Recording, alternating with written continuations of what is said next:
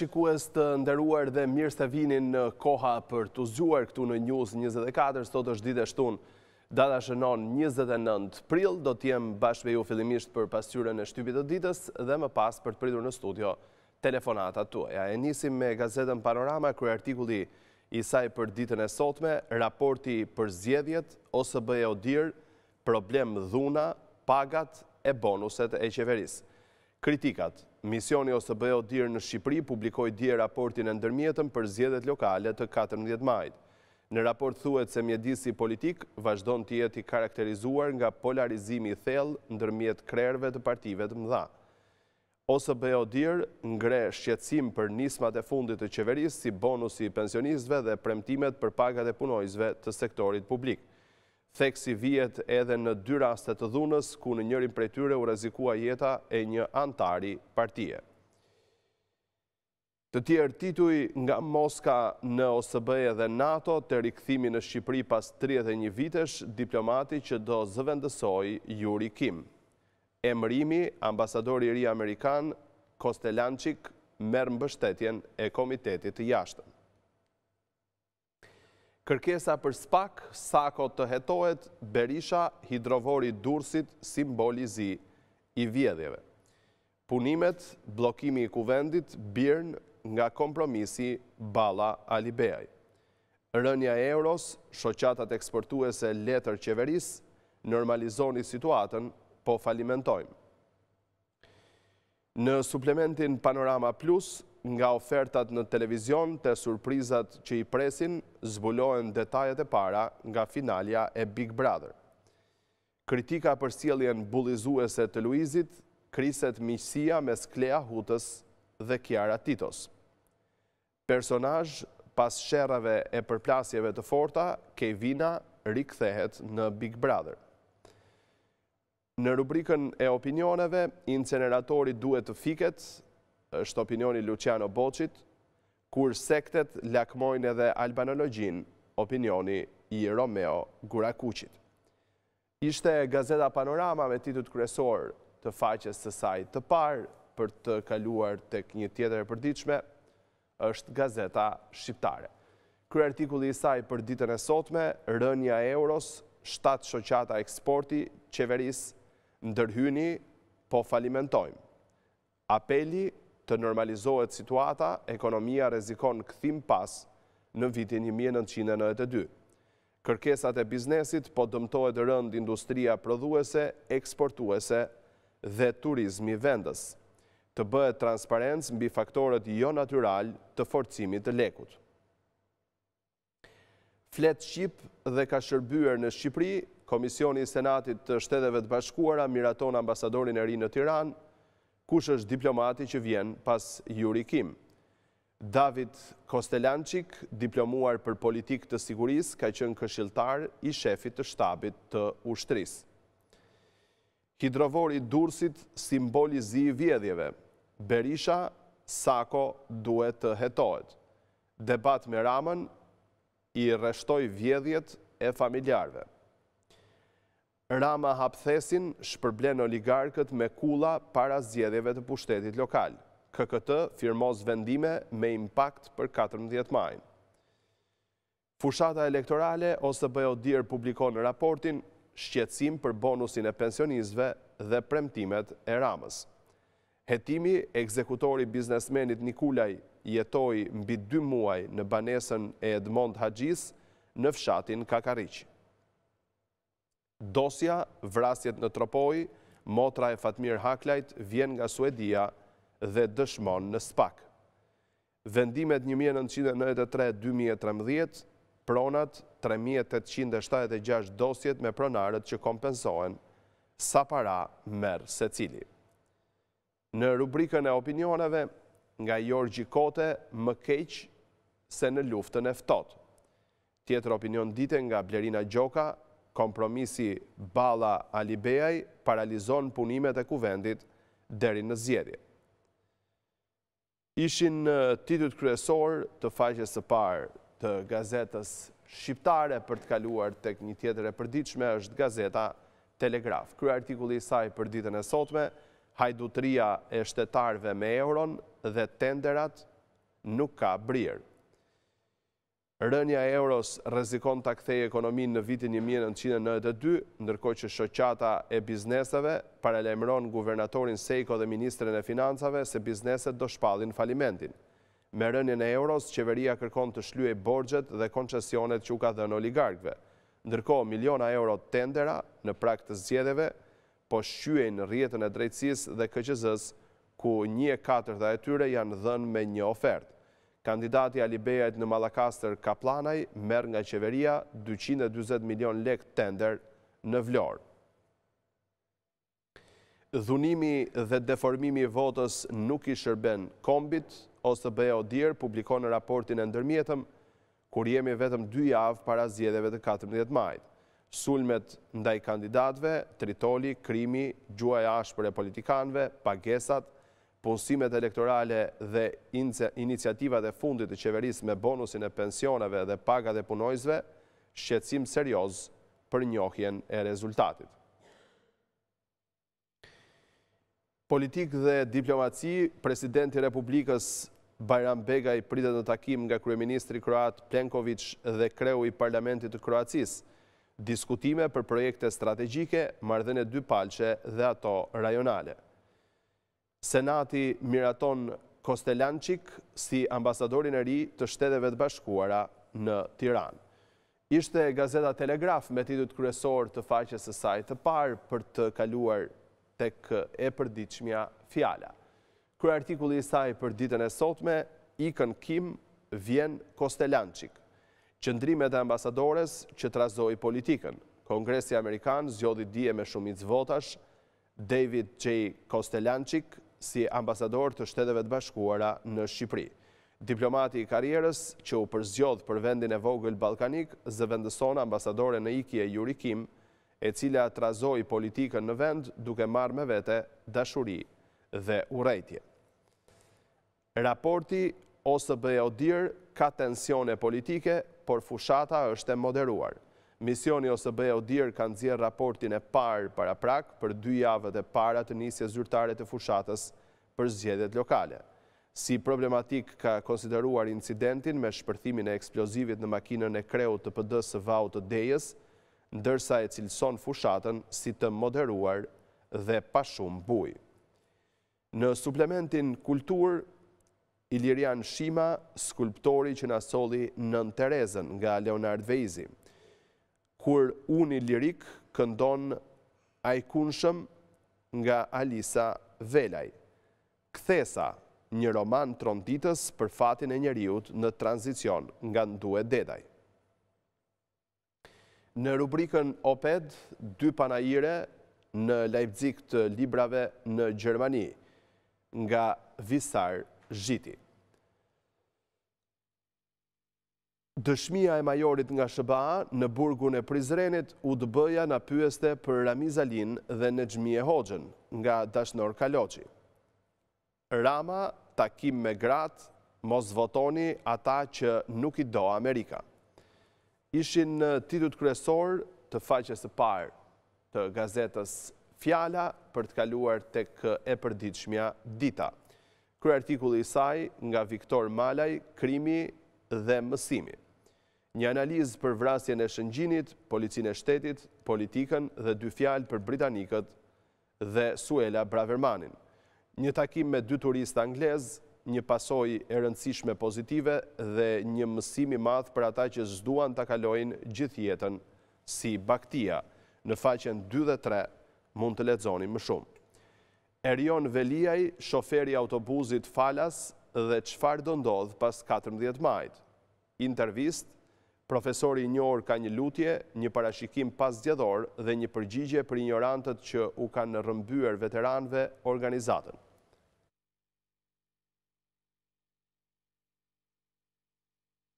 Të tjerë tituj të gazetës Dita, Zonja e Tërmetit, Luljeta Bozo, Tirana e heshtur dhe e bukur e njerëzve të thjesht dhe punëtor, shkrimi në Dita. Në brendësi, zhvlerësimi fort i euros dhe pasojat tek bizneset, reagimi i Bankës së Shqipërisë. Po të mbjellësh erën, do korrësh furtunën nga Arkiva e Dukës. Lista e plot, spitalet dhe qendrat shëndetësore që kanë vende të lira për infermier, njoftimi zyrtar në faqen 18 dhe 19 të gazetës Dita. Ishte kjo e përditshme me titut kryesor të faqes së saj të parë për të kaluar tek gazeta Sot. Kryeartikulli i saj për ditën e sotme hapet kutia e Pandorës. Aishe Haklaj, 12 orë në SPAK për Sali Berishën, zhyti në gjak tropojën me ekzekutimin e 200 djemve në 16 vite. Zulfije Haklaj flet për gazetën Sot, varrin e Fatmirit e shkatruan hienat monstruoze të Berishës, ja roli që kishte ish kryeministri për vrasjet në Tropoj, mesazhet që na çonte për plasjet gjatë mitingjeve dhe protestave të Partisë Demokratike. Skandali financimeve ruse dhe çesdia ngushtohet laku për Metën dhe Kryemadhin, gruaja ish presidentit kërcënon ambasadoren Yuri Kim dhe paralajmëron se do të marrë në dorë Kalashnikovin kundër atyre që e rrezikojnë. Ministri i jashtëm grek konfirmon pazarin me Edi Ramën për çështjen e detit. Kryeministri shqiptar i fal Greqisë trojet e Shqipërisë. Sali Berisha non grata, Edi Rama shantazhon qytetarët dhe theu kodin zgjedhor. Shefja e Odir plas akuzat paraprake për zgjedhjet e 14 majit. 37 pushtetar të lartë nën ankthin e burgut, deputet, ish ministra, ambasador, prokuror dhe kryebashkiak fshehen pasurit gjatë 2022-shit. LDKP u zbulon milionat e pajustifikuara. Senati Amerikan miraton ambasadorin e ri të Shteteve të Bashkuara në Tiranë, ja kush e zvendëson Yuri Kim, pritet luftë ndaj non-gratave dhe korrupsionit. Mercenari portugez ende në kërkim, mediat iberike zbulojnë vendodhjen e vrasësit të Nikulajt. Ndodhet në Britani, kaloi përmes Maqedonisë së Veriut. Në rubrikën Koment dhe Analizë nga Oltion Çaçi për Sarandën. Nga Bardhyl Bejko, të gjithë në gjueti për një vend në Këshillin e Ri në Bashki.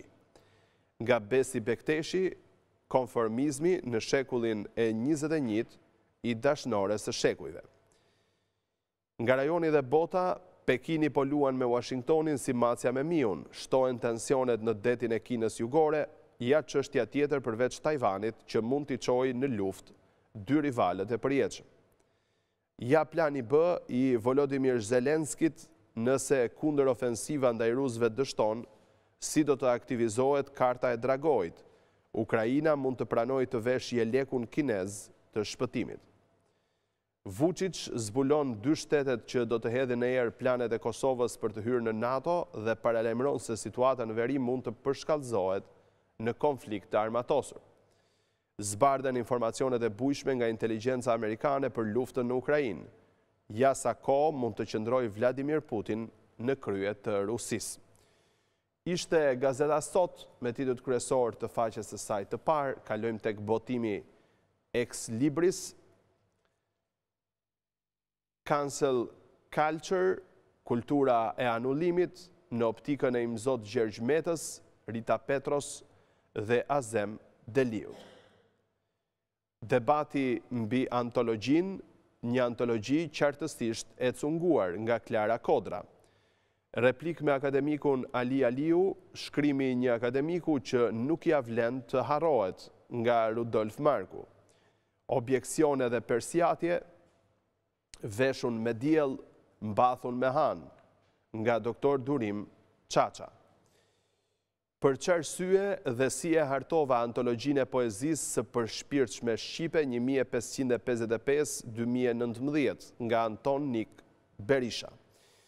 Ishin disa nga titujt kryesor të ex libris, kalojmë tek gazeta Kushtrim Brezash, kryeartikulli i saj, Tiranë, mblidhet kryesia e Komitetit të Veteranëve e Pasardhësve të Lanç.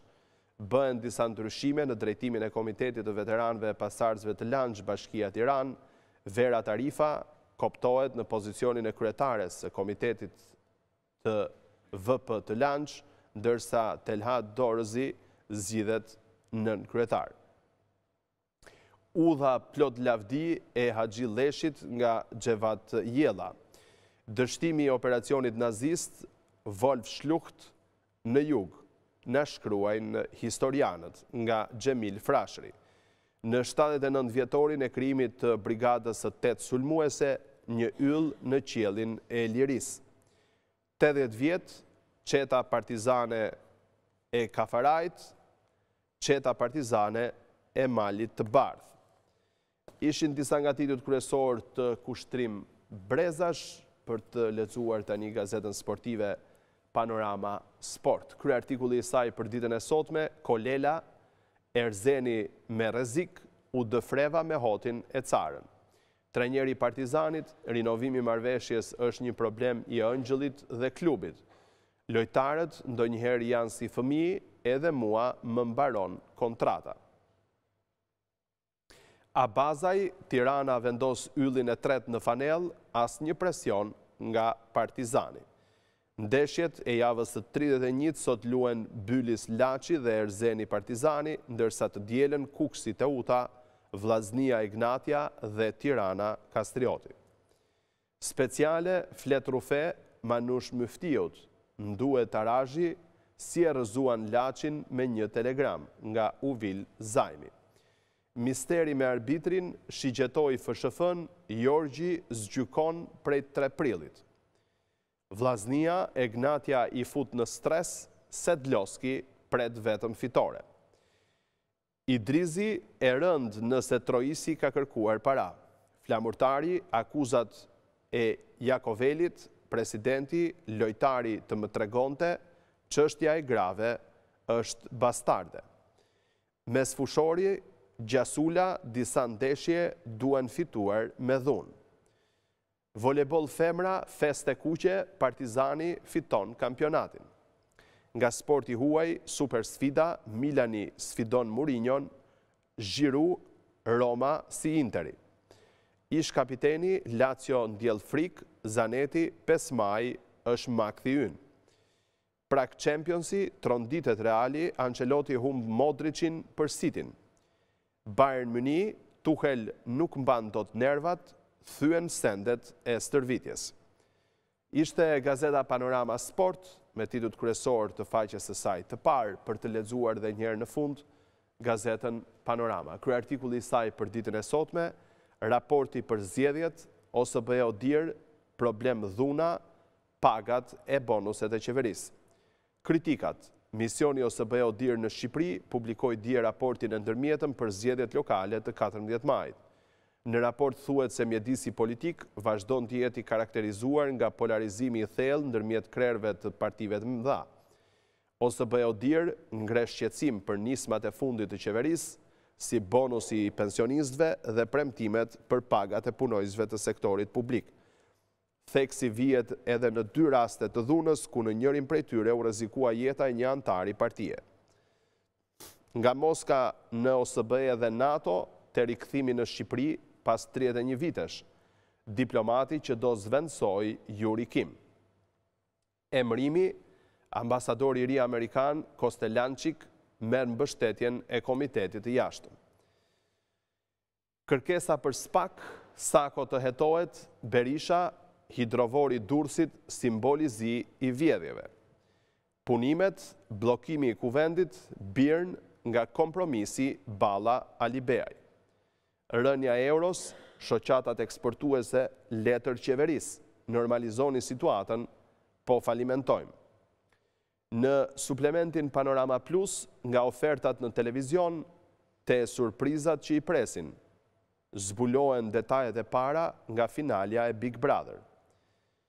Kritika për sjelljen bullizuese të Luizit, kriset miqësia mes Klea Hutës dhe Kiara Titos. Personazh, pas sherrave e përplasjeve të forta, Kevina rikthehet në Big Brother. Opinion, inceneratori duhet të fiket nga Luciano Bocci. Kur sektet lakmojnë edhe albanologjin, është një tjetër opinion nga Romeo Gurakuqi. Ishte gazeta Panorama me titut kryesor të faqes së saj të parë, me cilën kemi përfunduar. Pasqyrën e shtypit të ditës, pas publicitetit, do t'jemi këtu për të pritur në studio telefonata tuaja.